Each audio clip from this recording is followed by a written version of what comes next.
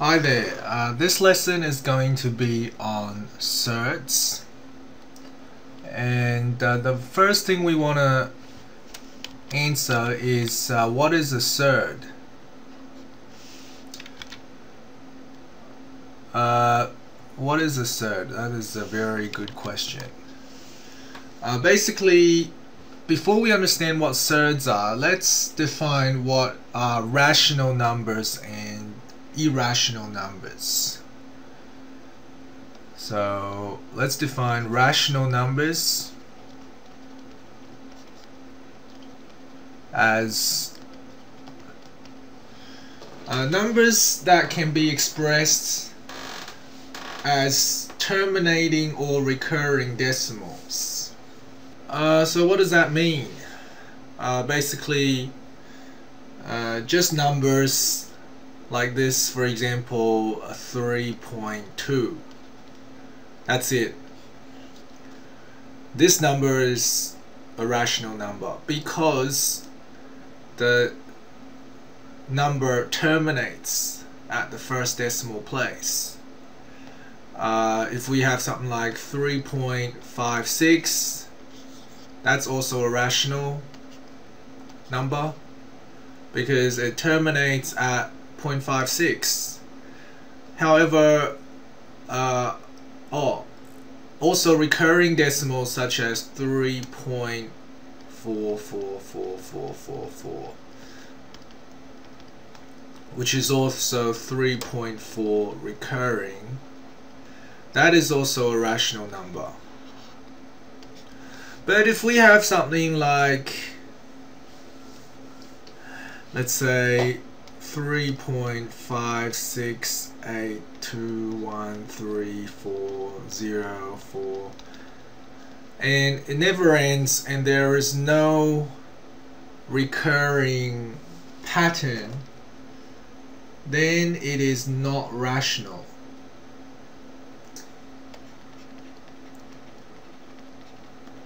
Irrational numbers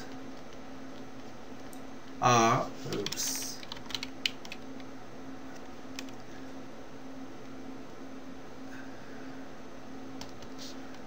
numbers that are not rational, such as this one.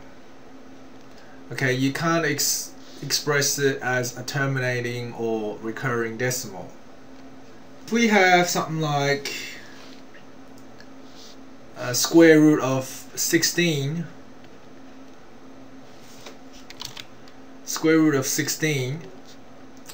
that's just 4, right? Because 4 times 4 is 16.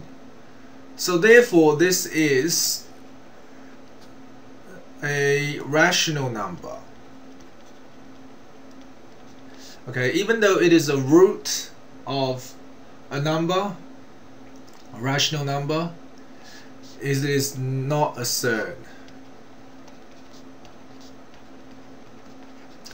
Okay, because surds have to be irrational. So if we have something like 4.35889, so there is no, you can't write it as recurring decimals, so it is irrational, and therefore it is a surd. And this lesson is going to be on how to simplify surds. So it is a pretty interesting lesson. Now let's start by simplifying some simple surds.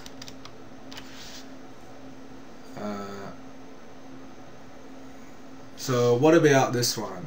Square root of 12.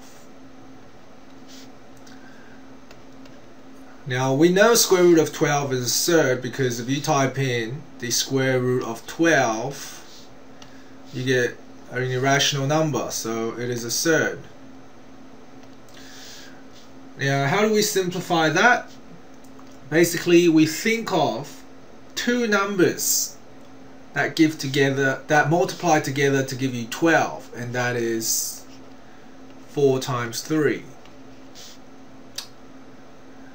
Now it's pretty amazing, this rule that I'm going to show you, which says that square root of hang on a second.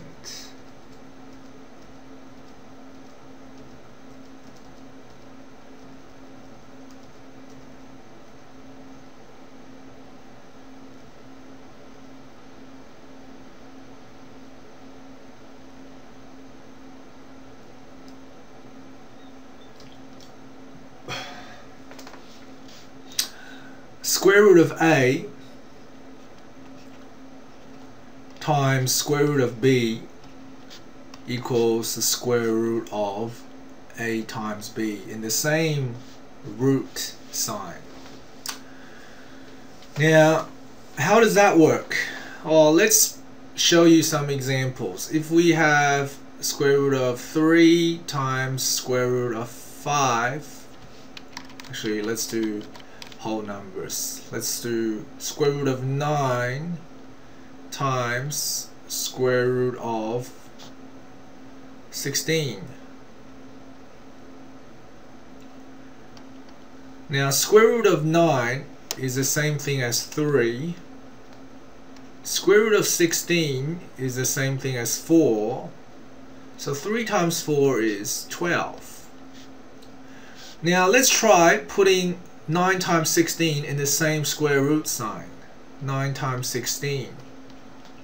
And that is the same as, let me just cheat for a bit. 9 times 16.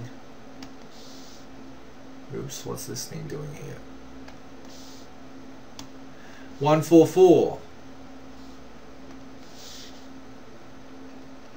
And square root of 144 is also 12. So that kind of shows you that this rule does work. Another way to show you that this rule works is if you remember index laws. Okay, if we have two terms in a bracket to the same power, so let's say we have AB inside bracket to the power of n is a times n, a to the power of n times b to the power of n. Now using the same rule, we can apply it to indices, to surds. If we have ab to the power of a half, and that's a to the power of a half times b to the power of a half, which is square root of a times square root of b. And that is the square root of AB there, right? Because x to the power of a half is the same thing as square root of x. Okay, so using the index laws, you can also prove this rule. Okay, now let's get back to this. So we're going to separate this into two indices, two surds, or two roots, since square root of 4 is not really a surd. So we have square root of 4 is actually a 2 times square root of 3, and we just write that as 2 square root 3. And that's it. So that's how you simplify that. So I give you a bigger one. Say square root of 28.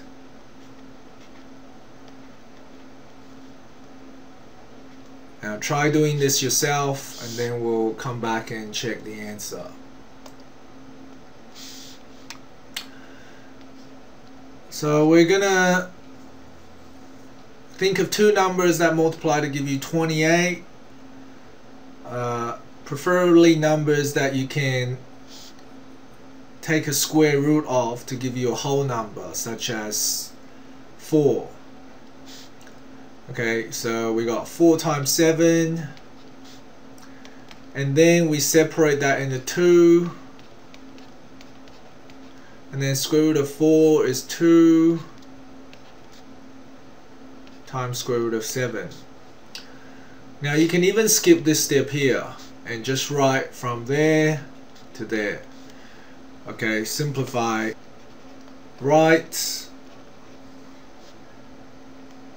6 times square root of 14 as an entire surd.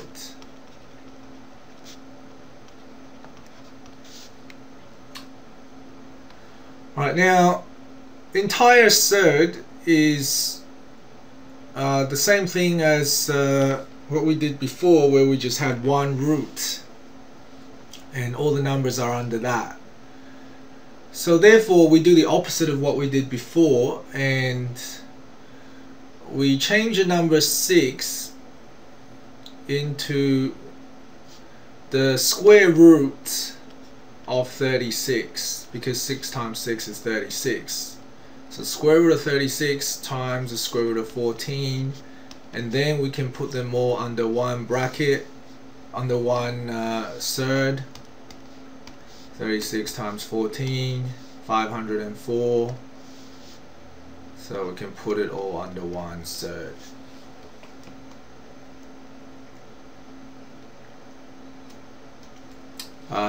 You might also get questions where you have to simplify products of surds. So simplify,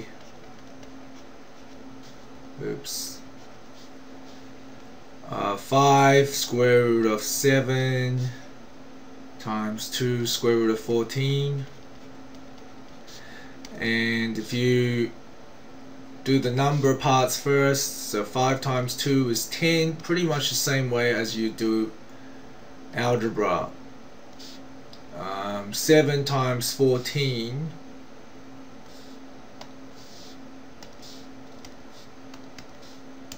98.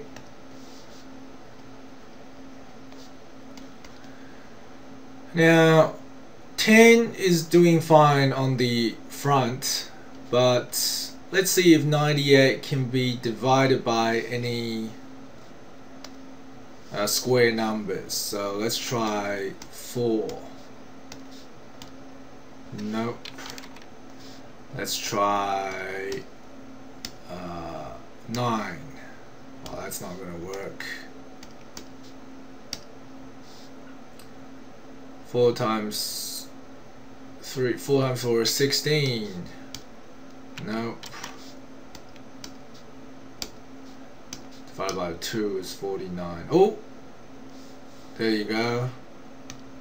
Should have tried divided by 2 first instead of doing all that. So it's 49 times 2. And then we have 10 times square root of 49 times square root of 2. Square root of 49 is the same thing as 7. So it's 10 times 7 is 70 square root of 2. So we've simplified that one. Okay, so are there any addition ones? If you get an addition, simplify square root of 5 plus 3 times square root of 5. Then you can just treat it as an algebra question, right? Because we can simply just put in replace square root of 5 as x, for example. If you had x plus 3x, that'll just give you 4x. So we can just put in 4 square root of 5. There, that's pretty easy. So that concludes our quick tutorial on surds. Hope you have a good idea of how it all works now, and see you next time.